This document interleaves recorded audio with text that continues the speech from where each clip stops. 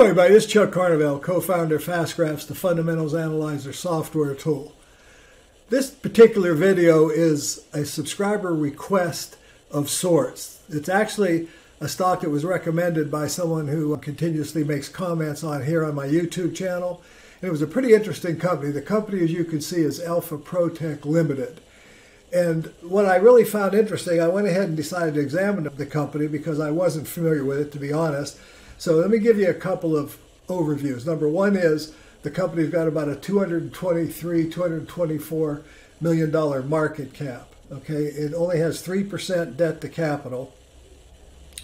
It's a very interesting company. If you look at the long-term operating earnings growth rate here through 2019, and this is very important, I want you to see the company grew on average at about 7%. Coming out of the recession, it had a surge in earnings growth. But what I really want you to see here, I've got two valuation reference lines. The orange line is a PE ratio of 15, anywhere on the graph. The blue line is a PE ratio of 20.43. And what I want you to see is, with only very minor exceptions, this company traded within valuation ranges of a 15 PE to a top-end 20 PE most of the time. But also look how beautifully the stock price, which is the black line on the graph, tracked earnings. When we had the surge in earnings, the price surged, and then the price dropped, and then it tracked earnings beautifully. Had a down year in earnings, the price kind of dropped a little. A nice pop in price as well. Got a little overvalued in 2017, and then it ended 2019 trading right in line with its fair value PE of 15, if you will. But this is, as I pointed out in the written portion, a COVID play. This is a very interesting company. So let's go into the company's website before I talk much more and I show you what I want to show you. This company obviously is building products, disposable protective apparel, face masks and shields, and then coating and laminating. So this should give you some clue about, what it is that I really like about the company. So let's go into disposable protection and apparel, if you will, and let's look at face masks and face shields and so on, and just get an idea of what this company is all about. Obviously, this is a COVID play. But here's what's really interesting. As a result of this horrible pandemic that we've been suffering through, look what's happened to the company's earnings, number one. Look at this surge in earnings. Earnings went from 23 cents in 2019 to a $1.79 estimate. Now, the reason that's an estimate, the company is right now estimated to report earnings about February 25th or 6th. So in other words, in 2 or 3 weeks, we're going to see this, whether this is an actual or not. And then if we go ahead and look at estimates going forward, we also see that the company is expected to grow by another 39% in 2021, or a $2.49 earnings per share, 39% growth. Now, if we look at this, what I really want you to see, I'm going to keep this long-term perspective because it gives me a much better perspective here. I'm sorry. If I look at this, the first thing I want you to see, if I go to December 31st, 2019, as I pointed out, the stock traded at $343.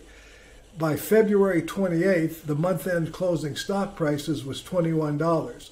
That's a 512% growth, but that's a six-fold investment. In other words, $10,000 originally invested in December of 2019 grew to $61,000. Now keep in mind, the company pays no dividend, but I also want to point out it has very little debt and it is a small cap. So we had this tremendous surge. The total annualized rate of return is really incalculable here. Okay, it's because of the math in such a short period of time. But now here's what I also want you to notice. It actually got as high as $49.59. So, that would have been a 12-fold increase had you been lucky enough. I say, in the article, I say smart and or lucky enough to buy it at this, attractive value here and sell it at its peak valuation. But since that time, if we look at it just from there to yesterday's closing price, and it was up a little bit the last time I looked today, you see that the stock has fallen another 21%. That gives us a blended PE of about 8.87. Trailing 12-month PE would only be 11. But based on our blended PE, that's an 11.27% earnings yield. That's almost twice the earnings yield that is, I consider, my minimum threshold. So there's a lot of opportunity here. Now let's go ahead and look at forecasts, if we will. And I want to clarify a couple of things here. There's only one analyst really given the estimate. Now I showed you analyst estimates from sites like Yahoo in the written portion. This is Yahoo. You can see they have one analyst, the same numbers, $1.79, $2.49. And while I'm here, they're forecasting 15% growth for the next 5 years. That'll become important here in a moment. So here we are. We have just 1 year's forecast here going into 2021 at $2.49. We still have an estimate for this year, which ended obviously in December, which we haven't got reported yet.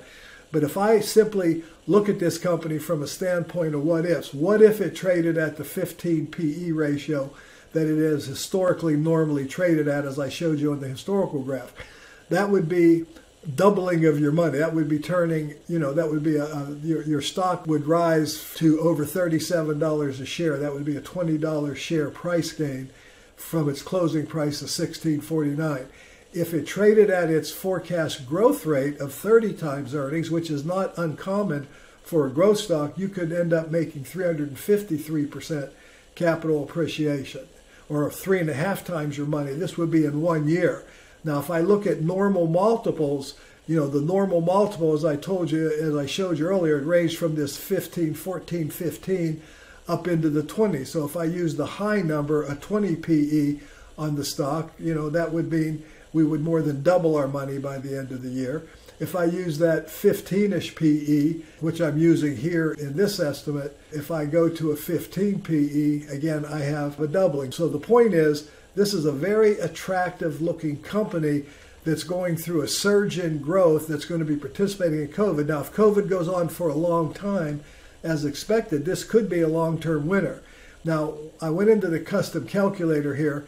Remember, I showed you Yahoo has a 15% earnings growth. So I'm going to apply the current estimates here first, and then I'm going to grow those earnings by 15% long term. And once again, at a 15 PE, that more classic range that the company's traded at, you've got an annualized return of over 29% per annum for the next 5 years. If it gets up into those 20 range, you've got a 37%, 36.89, range. Even if it only trades at its current 9 blended PE, you've got a chance to make 17 or 18%. So the real key is here, can the company continue to grow this fast? Remember, it's a surge in growth of 39% and then followed by 15% thereafter. This would, give us a tremendous opportunity. So I think this is a stock worth looking more into. You can clearly see the price tracks earnings. That's a message that I constantly try to deliver in these videos. But you can also see that when we had a surge in earnings back here, the price reacted. We've got a surge in earnings here, the price has reacted. The real question is, it's not over yet. There's apparently a little bit of uncertainty here, but this is a company that's worth looking into. You can go into their investor services center here, and you can look at news releases, learn about the company. You can spend some time in the About Us section and get the company information. You can learn more about their channel partners, and they have some very interesting channel partners here. Fisher Scientific, Tech Products. These are people that are selling Granger, that are Cardinal Health, that are selling or distributing their products. So this is a pretty interesting company, a pretty interesting opportunity. It's a growth stock, it's small cap, it's somewhat speculative, but it's one that some of you may want to take a closer look at because it does look very, very interesting given the dynamics of a long-standing, struggle with the COVID pandemic going forward. This company will be supplying products that will be in high demand. Anyway, this has been Chuck Arnold. Thanks for watching. If you liked what you saw here, don't forget to hit the subscribe button and give me a like and ring the bell and do all those good things. And I look forward to showing you more videos here on our YouTube channel. Thanks.